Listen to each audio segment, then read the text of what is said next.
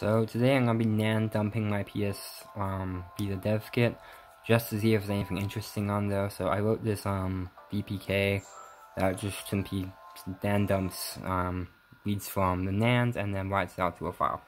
So right when I open it, you should see it immediately start working.